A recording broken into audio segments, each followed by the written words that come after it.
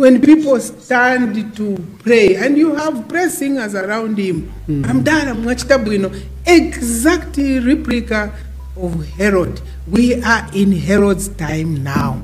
So when he stands to praise himself, I pity him. I say, let's pray for him. Maybe he can see some light. Maybe he can see the humility in the people who built the wall.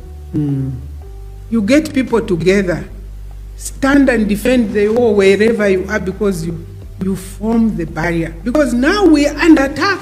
The wall has fallen. We are under attack. So each one of us is a resident under a city without a wall.